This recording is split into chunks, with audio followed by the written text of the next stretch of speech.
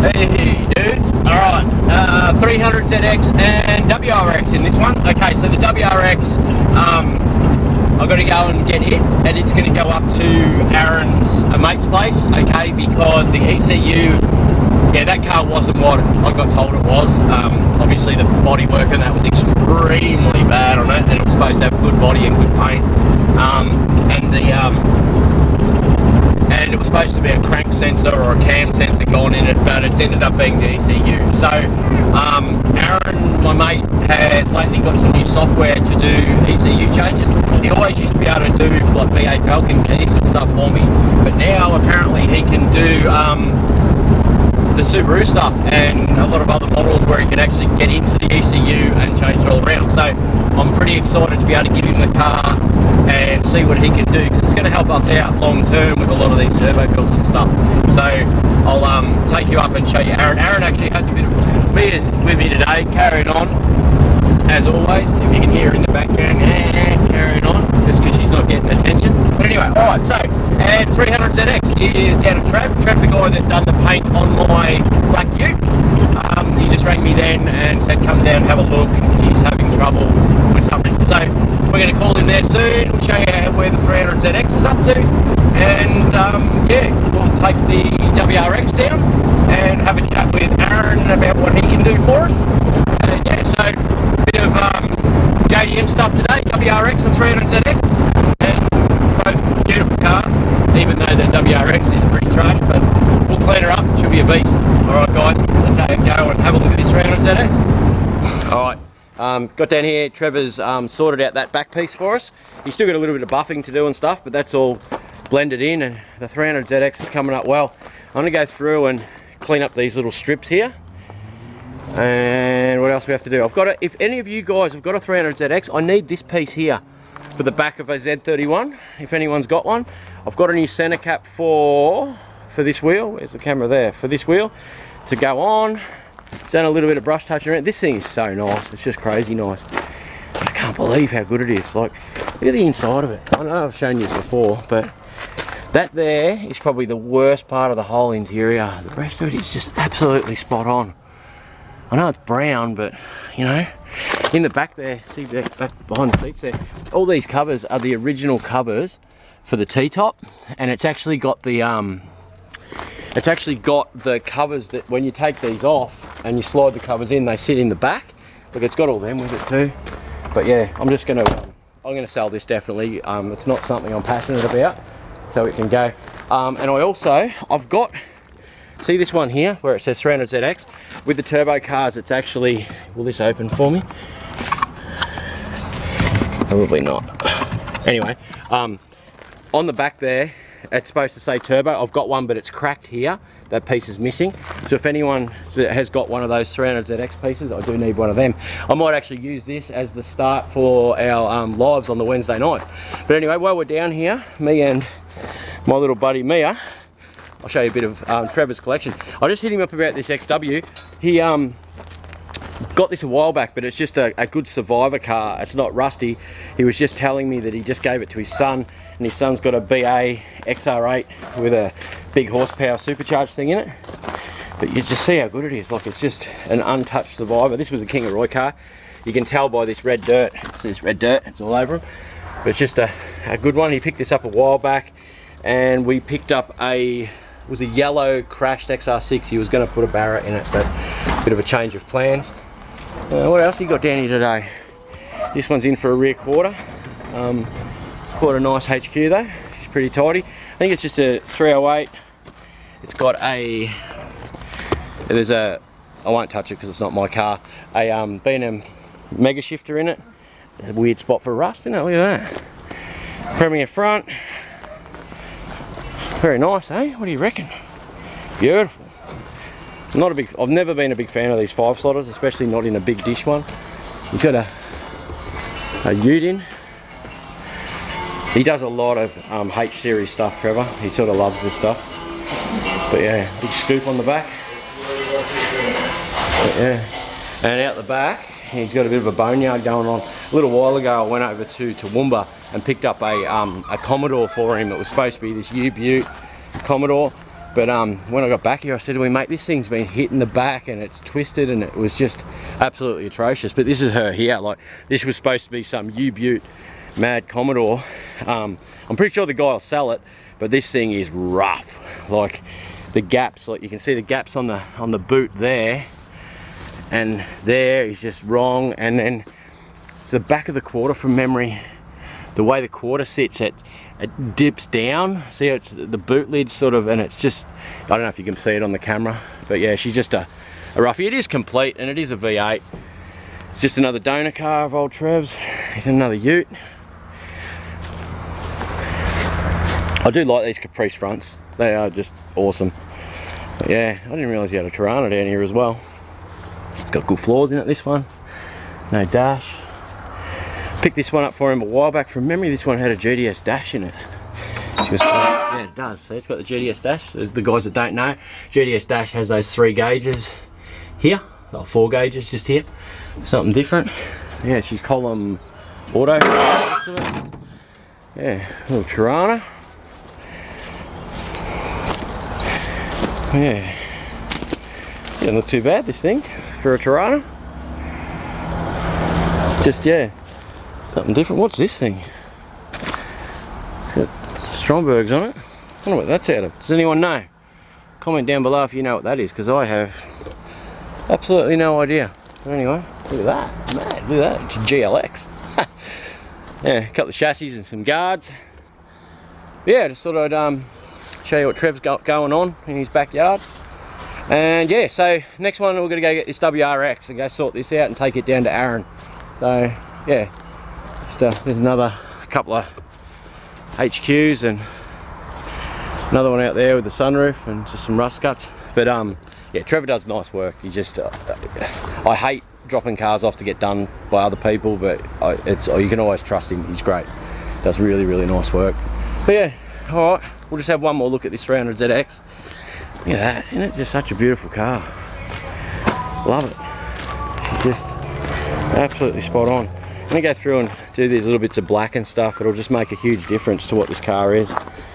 But yeah, gonna have a good clean up under the bonnet too, because you can see the aircon's been taken off it. I've got another aircon system for it.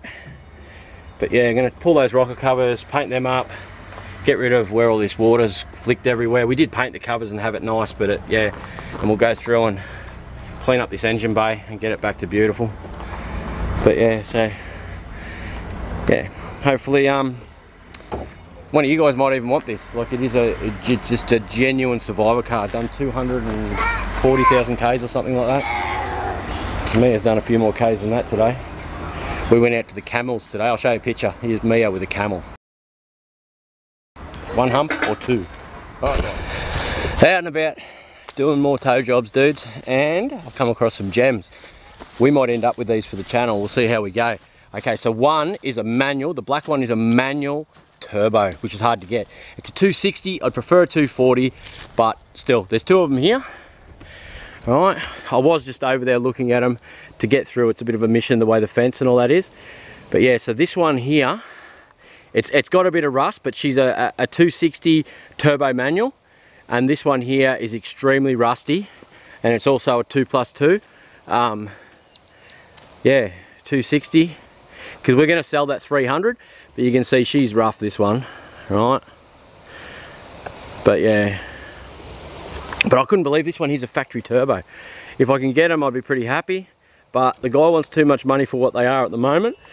But we will see what we can do and try and get them for the channel. So that's a pretty cool sort of find, eh? I hope we can get our hands on that one. The black one is a little bit rusty, but I reckon we can still do something with it. Okay. Yes, buddy? I need to wear toilet. Okay. I was down the road this morning, just down the road from here. I'm out the back of nowhere, out the back of Nanango, and I see this green Mustang drive past. I thought to myself, Christ, you don't see old Mustangs driving around in the back of Queensland, but here she is here. It's got a set of armour lights on it. Fairly tidy. He was saying he's only recently got it, but it's I don't know, I like it. The wheels just work on it. I love this green colour. Like HR's come out in a similar colour. But yeah, how nice is that? She's an import one. You can just smell the polish on it. But yeah, don't see many Mustangs out here. But yeah, I don't know. Just another one of interest, guys. I know you like to see what I see when I'm out and about, but it'd be good if we can get our hands on those the 260 and do something with them, because that 300 will be sold soon. So yeah. Alright, I'll keep driving around, keep showing you what I find. Alright, let's see how this girl goes, eh? I don't even mind that it's an auto, to be honest. It's not actually too bad. Let's see, eh?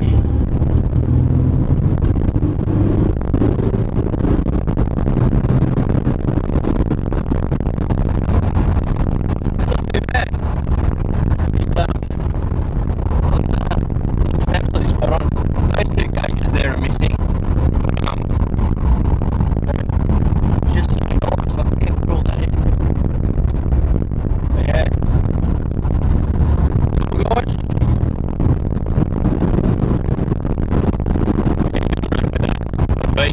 Someone's going to end up with a really, really good car in this thing. It's so good. So, alright, we got one more tow to go do, and then going to get the WRX. I started it up before, and I'm probably going to sound like a dickhead, but it does not sound like a WRX. It sounds crisp. The pipes on it doesn't give it that boxer rumble. It sounds like it's got cams or something in it. Yeah, we could be onto a winner with it, even though it is like not what it's supposed to be. God, this thing's good. I quite like this. I wouldn't mind it actually. Now I'm thinking I'm going to keep it. Bloody hopeless, eh? Nah, it's going. It has to go. We need it to fund other projects. So I just got out of it and turned around, but look how nice it is. Like, it is just so good, this car. It's just absolutely spot on. Paint's perfect on it. Interior's tidy. I don't know. And then I got that thing in the driveway that I'm just, and it's just a heap of shit, but I'm in love with it. I don't know. I got issues. Anyway, guys. All right, next one. Stop pissing about. See you. Alright, guys. Down here at Kingatow Auto Electrics. So these guys are awesome. Like, they've fixed some crazy stuff before. We had the WRX, which is sitting here, obviously, at the workshop. Went through and done all the sensors and that old mate said was wrong, and had half a play with it. And then in the end, they said, look, I can't spend any more time on it, take it to the Auto Elec. So that's why it ended up here. Worked through the process with them guys. Everything that the captain checked was perfect, the same as what he said. And in the end, we've brought it back to ECU. So I'm about to load this up now and take it over to Aaron's, okay? He, a bit of a tech guru. He's gonna try and fix the tuned ECU out of this, okay? And we'll show you the ins and outs of that. I'll show you what's burnt out, and I'll show you how I think I've got a plan on how I can fix it for cheap. But this is what this sounds like. It doesn't sound like a boxer. Like, I'll start this up now, and I'm hoping you guys can hear it, but it doesn't have that rumble of the boxer.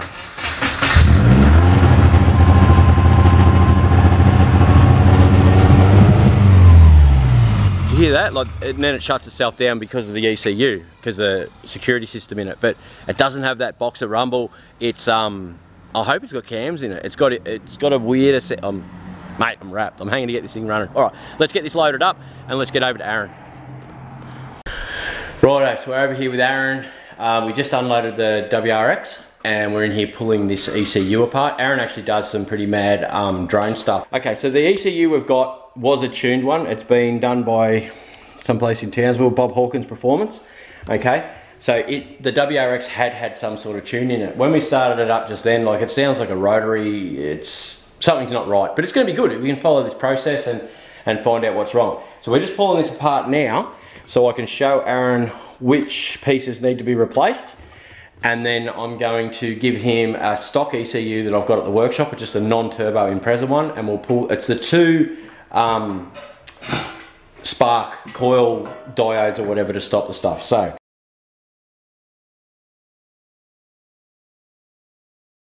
all right, if you, I can see it right there. Which one? You spotted them already? Yep, that's them there. So if you guys can see, where's the screwdriver there? See, alright, so if he's got that under there, in here it's that one there and that one there, and those two there apparently control the spark, okay, because one coil bank had nothing, and the other one had just the slightest little bit of response. So we're just going to try and unsolder them, solder 2 more in, and then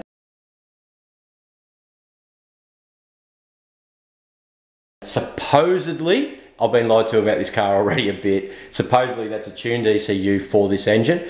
Now it's got extractors and stuff, this engine, and listening to it before, it sounds like a really bad tune. I don't know, it's going to be a fun one. We're all going to learn a bit. So you're capable, Aaron, of yep, that's nothing for me. Give it a bash? Alright, sweet. So tomorrow during the live, Aaron will probably come down, grab that other ECU and have a play, and we might be able to get this thing out and drive it this weekend. So a step forward with the WRX. The 300ZX is kicking ass as well. Bloody phone drives me around the bend. Alright dudes, you know the drill. Like, subscribe. Our live is in the morning, 10 o'clock. We're going to be putting the motor back in the Bedford so I can get the Bedford out and we can start on a few more projects. Anyway, alright dudes, see you on the live tomorrow. See you.